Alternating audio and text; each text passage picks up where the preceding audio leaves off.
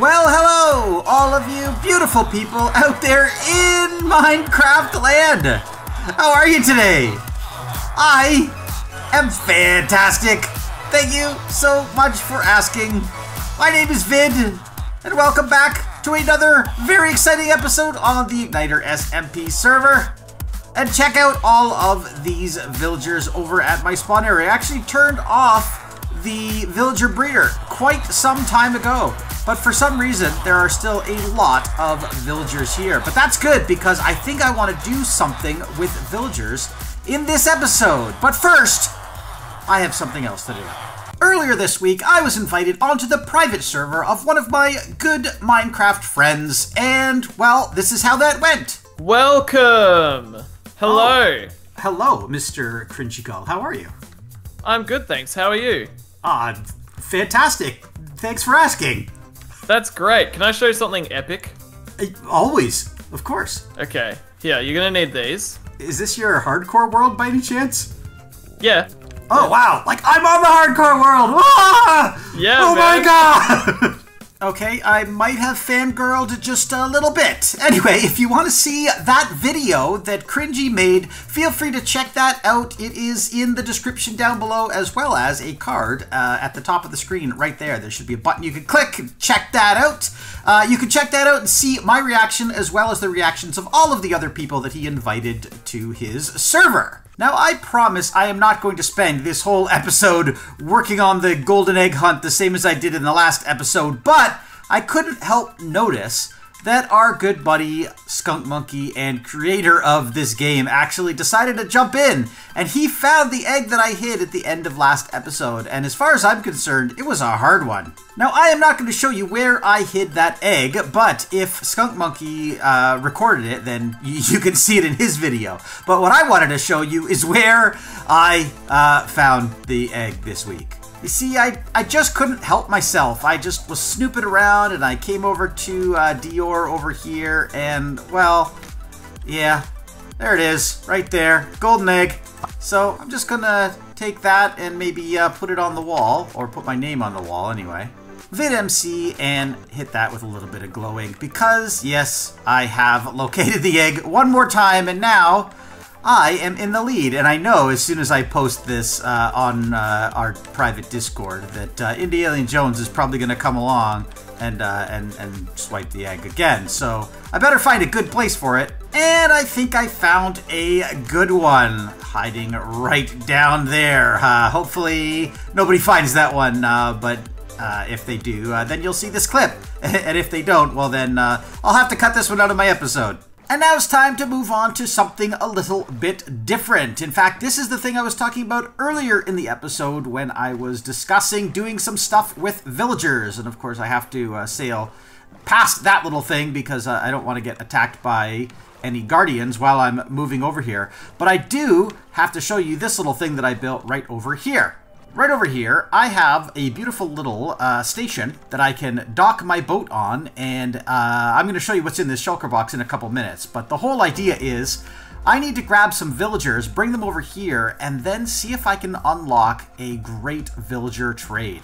So the way we do that is jumping into this pit of villagers. We put our boat down somewhere around here, and then we just kind of wait for somebody to volunteer. Come on, sir, you want to volunteer? There you go. And then we jump in the boat, and we sail right through here. All right, so this should be easy. Pop the villager out of the boat.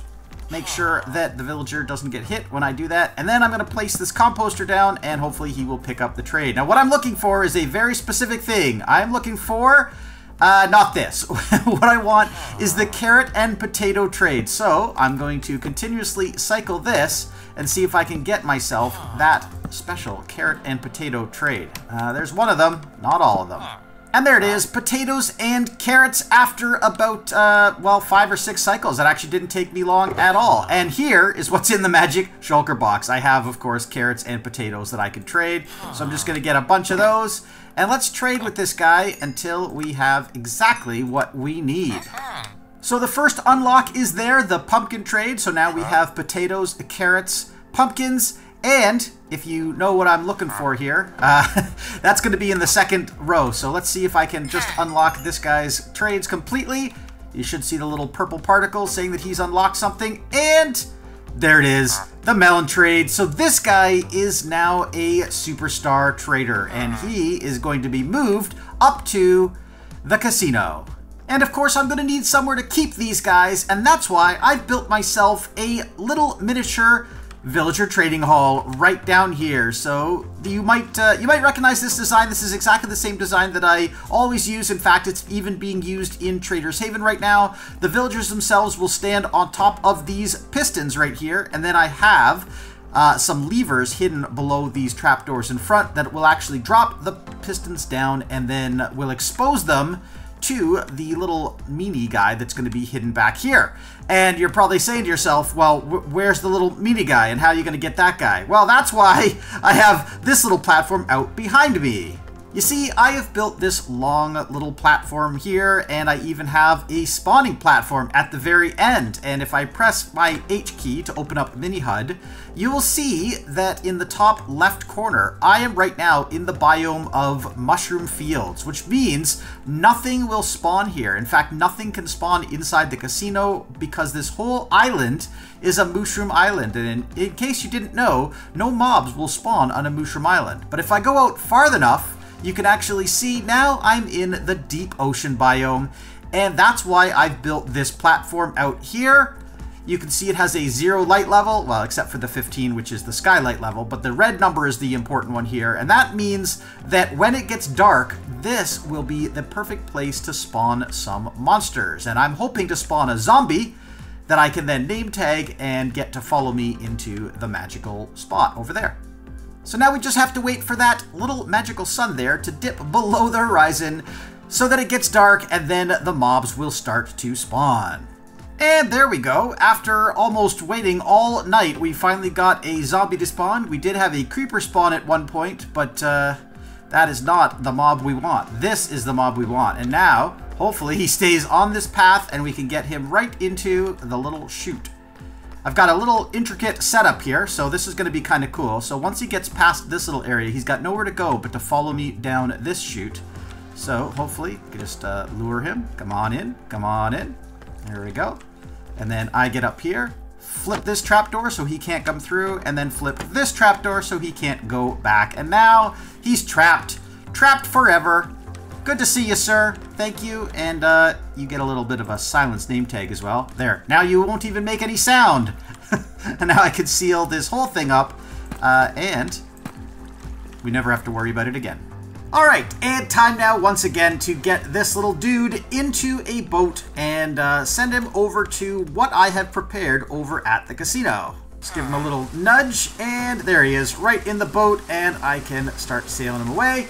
And hopefully, once I get about 32 blocks away from his workstation, the previous workstation that is, he will lose sight of the workstation and he'll be able to collect another one. Ah, gotta love rain in Minecraft, right?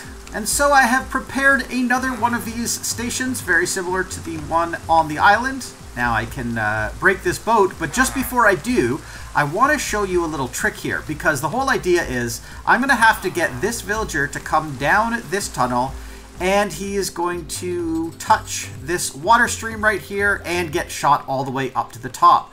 But the question is, how am I going to get him to walk in here? Most people would just kick him out of the boat, and then they'll kind of shove him around and try to push him down this tunnel, and then he'll backtrack and try to go back in the boat. And this is why people hate working with villagers, because they don't know the proper tricks. So here's something that will actually help with his AI. So down here at the end of this tunnel, I've actually carved out a little bit of a gap just past where the water elevator is, and I'm going to drop a composter right in there. That composter is now within 32 blocks of the villager, and he should see it and want to get to it. So he's going to walk down here and try to get to that composter all on his own without any real difficulty whatsoever. And just to prove it, watch this. I'm going to kick him out of the boat. There we go. And now, go on, sir. Get to that composter. Well, he might make a liar out of me just because it is raining and dark and night. And, yeah, villagers don't like it at night. So I can coax him down here a little ways with this bed, which is nice, but now I can break the bed and he'll go right through, and there he is. At the top of the bubble column there, we have our villager who's been pushed over to this glass block where he's waiting to be picked up by a minecart. So all I gotta do, and I love this little setup here, is pass a minecart down this track. It's gonna turn, it's gonna go down, it's gonna go under, and then it's gonna bounce off that back wall there and come up through this glass, picking up the villager, and then he'll be shot back along this track. And he should be brought right over into my villager trading hall. So let me just show you where all of these rails go right here, around the corner and into this area where the zombie's waiting for him. Well, not really. I've got the zombie more or less contained by trapdoors and whatnot. But this setup is what I wanted to show you. I've used this multiple times before, and again, one of those reasons why people hate working with villagers is because they can never get them contained the way they want. But look how easy this is going to be. The villager will come along here in the minecart, he'll turn, he'll hit this activator rail, and because there's a trapdoor right over it, and this trapdoor, by the way, is at the second block height, so it's not above, it's actually right above this activator rail. The villager will be kicked out of the minecart to the right, into this square right here, and he won't be able to get out because he's trapped by a slab this way, by a slab this way, by a block this way, and this trapdoor here is just at head height for the villager. He won't be able to get out, but of course as a player, I could just walk right under it, which is kind of cool. Easy to demonstrate and easy to do. So let's send a minecart away. Got a minecart in my inventory right here. This minecart is away, and it's going to go now pick up that villager, come back and do exactly what I said. There it goes, minecart goes through, and boop, right off into the perfect place. And he is now ready to accept his role as a farmer. And now we just need to repeat that process 3 more times so that we can get a total of 4 farmers up in the top of the casino. And after a little bit of trading, here is Superstar Villager number 2 with all 4 of the trades that I want. So let's get him in a boat. Up and at him. Go on. Zip. And now with dude number 3, we've run into a little bit of a problem because we have the potato and the carrot trade, but his second round of trades don't include the pumpkin trade. And, well, unfortunately, that will not do. And so you're going to have a little bit of a lava bath. Sorry about that, dude. And there we go. Got another dude that is a superstar. We got the potatoes, we got the carrots, we got the pumpkins, we got the melons. Straight in. And alley-oop. And there we go. Super lucky with the 4th guy as well. And as the sun goes down and the moon comes up, we have our 4th dude ready to be transported into the casino for his final destination. Sounds bad when I say it that way. And there he goes, right in, and one quick look before up he goes. Remember me. And now comes the easy part, because all I have to do is put the minecart in place, send it off, and then before it comes back with another dude, I just have to get my redstone torch out, and then put it right there to activate the second spot, and over he goes, and boom, right into the right spot, and we just repeat the same process. Alright, let's take a quick break because something is bugging me. Yep, that's exactly what I thought. Indy Alien Jones has found the egg that I hid, and now we are tied. So Indy has 4, and I have 4. So I guess, well, there's just one thing I need to do. Aha! Doop, doop. 5 hours later. Oh, you have got to be kidding me! That little purple guy again? Now it's tied at 5. Ooh, you sneaky little boy. So that would be 5 for Indy Alien Jones and 6 for VidMC. And that, my friends, is where I am going to end this episode. And if you enjoyed watching this episode, I would really appreciate you clicking that like button. And if you haven't done so already, I also highly encourage you to subscribe to this channel. And hey, while you're subscribing to channels, why don't you check out the links of all of the other Igniter members in the description down below. You can subscribe to all of their channels as well. And if you liked the content that I've made today and you haven't subscribed to my channel, hey, do that. And if you haven't watched all of my videos and you want to see more, you can start with the video that I made last week. Link for that is on the screen right now. And that is where I actually created some new potions from my potion shop and also started the golden egg hunt. Thanks so much for watching, and I will see you in the next episode. Bye!